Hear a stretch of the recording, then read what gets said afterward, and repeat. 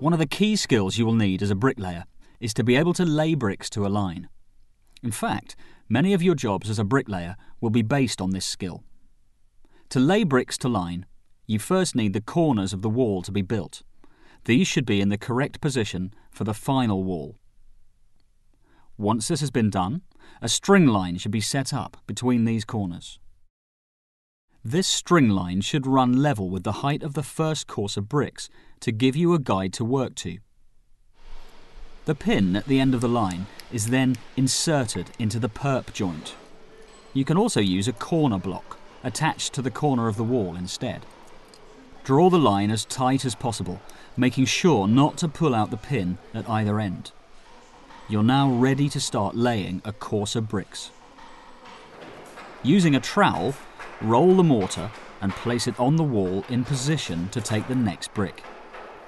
You should aim to spread the mortar to an even joint size to give consistency to the build. Pick up the new brick and check it for any visible damage.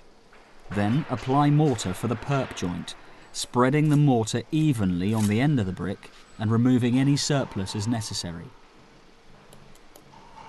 Place the brick onto the wall in the correct position, making sure that it doesn't touch the line. Tap down on the brick until the top edge is level with the top of the line. You also need to make sure that the entire length of the brick is level and that the perp joints are plumb. This will stop the build from becoming uneven. Now make sure that the bottom of the brick lines up with the top edge of the brick below.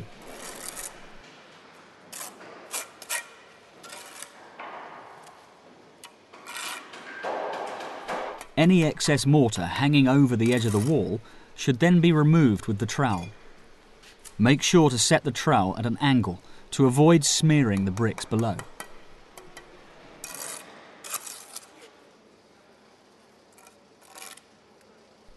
Again, use the trowel to remove excess mortar from the back of the brick just laid.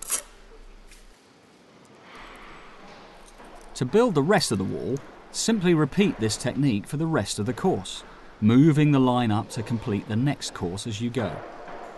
Once you've done so, you can use the same process to complete the next course up, and so on until the wall is built.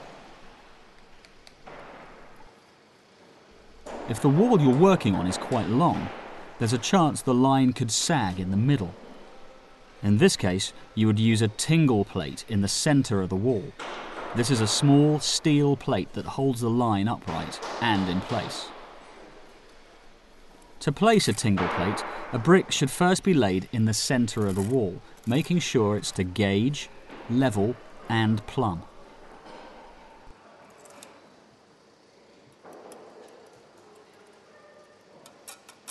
Place the tingle plate on top of the laid brick in the centre and insert the line through the plate. The line should just touch the brick. Place a dry brick on top of the tingle plate to weigh it down and therefore stop any movement in the line. You're now ready to lay the bricks for this course to line. After that, the process is exactly the same as for that of a shorter wall.